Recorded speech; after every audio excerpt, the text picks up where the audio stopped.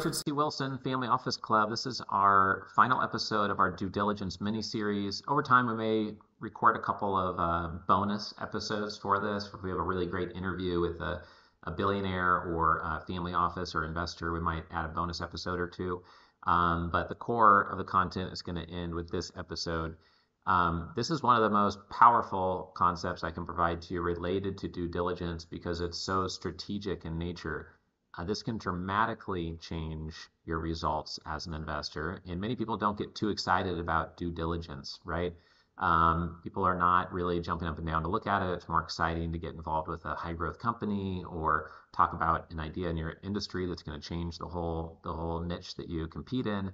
But this is the concept really. And it is that I started out this series talking about the three buckets that you can invest in. Your defensive bucket of public markets, real estate that helps you play offense and defense with hard assets that typically are cash flowing.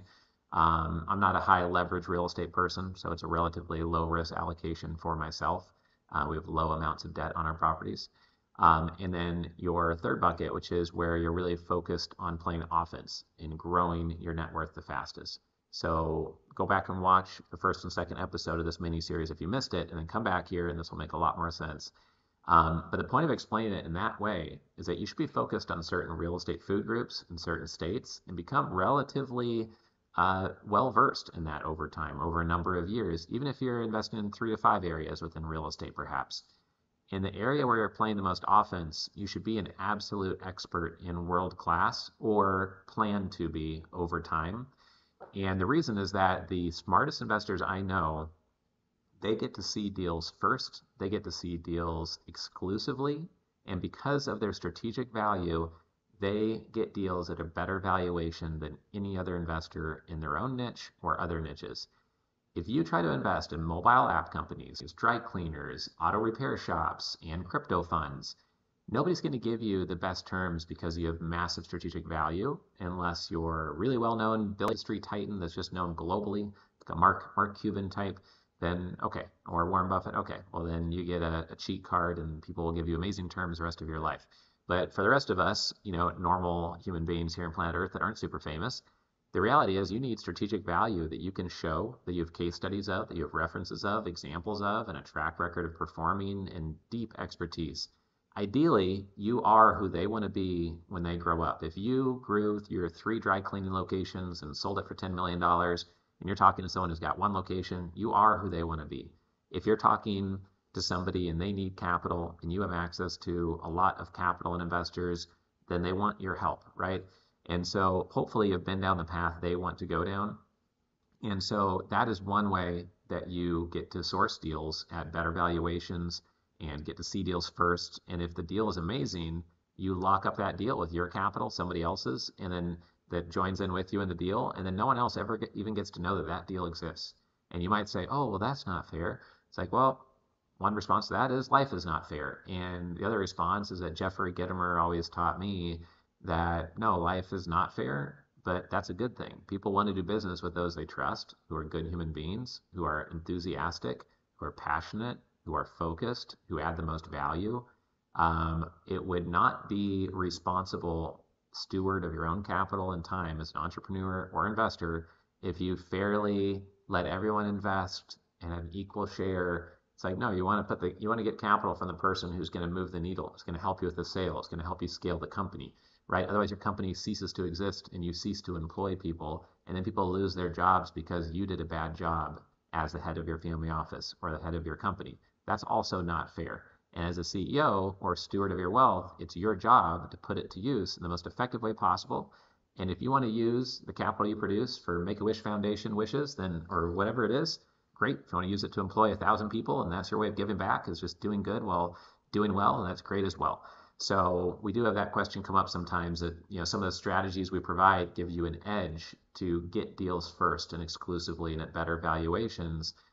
For example, securing strategic choke points. And then people say, oh, well, by you getting that deal, no other people don't get it. I'm like, yeah, that is the harsh truth. That is planet Earth. That is, gravity on planet Earth. That's just how the world works. But you can do so in a way where you're adding value to people all along the way and going out of your way to help good human beings, which we really stress a lot in our investor club. So I'm going to give many examples of this and how this can play out. We invest a lot into medical and dental practices. We recently invested into a med spa and we capitalized it, and I joined their team. And what I found was that as we were looking for investors to join, there was somebody who'd ran their med spa for 19 years and they sold it a couple months ago. They ended up wanting to invest. Once they invested, that raised interest level from all other investors because they vetted the deal and they liked it enough to invest. We then had somebody who took half the deal, who runs 4 med spas and is doing millions of millions of dollars a year in profits in their med spas. And it's because they were doing so well in those med spas and they know the space so well that they agreed to get on a weekly coaching call with the head of the med spa we're investing in, and not only take half the deal, but also do a coaching call every week with that CEO. So we gave better terms to that investor.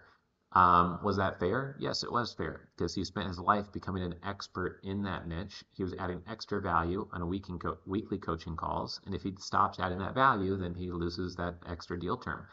And so the point of that is the deal got done faster. Everybody sleeps better in the deal because there's true industry experts who came in as the anchor investor.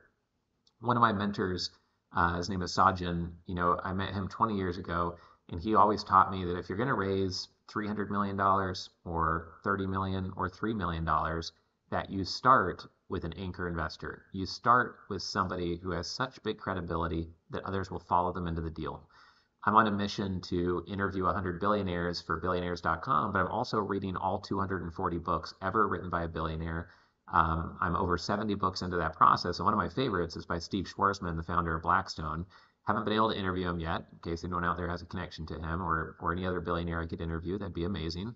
But in his book, he talked about how for 9 months he shopped his billion-dollar fund around and nobody would give him a dollar.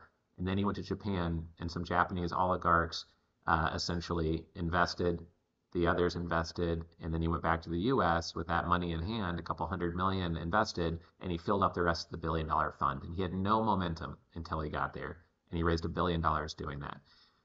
So that's just a story about finding an anchor investor, a blue chip, highly credible investor. A couple other examples of getting deals first exclusively and at better valuations. We once had a deal where we were trying to buy an asset, and it was a community in the medical dental space, and they wanted $3 million for the deal.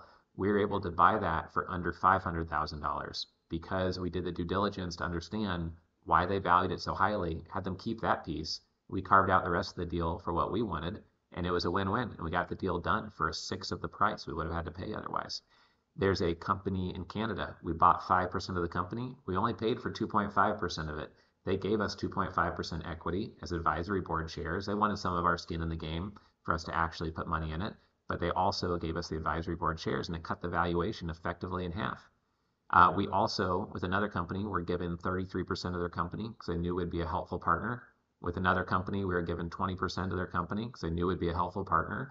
That doesn't happen often, and it doesn't happen until we put a decade and a half of work into building our expertise, running an investor club, focusing on a niche, etc.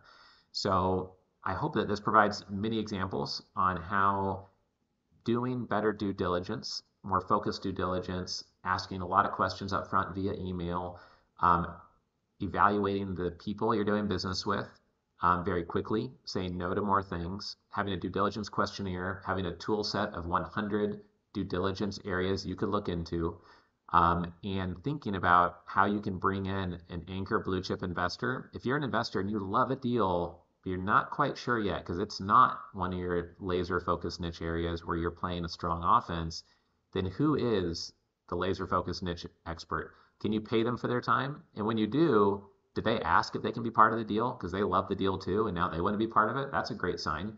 Or who could you find that has all the industry expertise you wish you had for this deal, and see if you can have them invest alongside of you so you're vetting it together and you're going deep on the due diligence together.